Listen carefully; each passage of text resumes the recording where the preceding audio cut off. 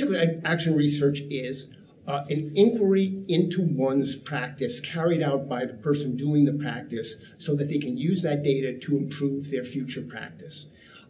It is the essence of the professional's process of learning through data, the things that I think have become important over the last 10 years. One is the importance of action research for school leaders. And so in the second edition, I wanted to talk to both how school leaders could use it to do action research on their own work and use it as a school improvement mechanism for their school.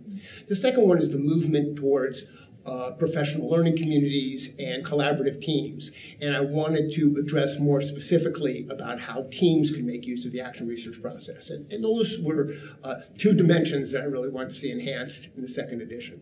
In the Action Research Guidebook, I've always wanted to do is to give steps for the action researcher, particularly the first-time action researcher carrying out the process.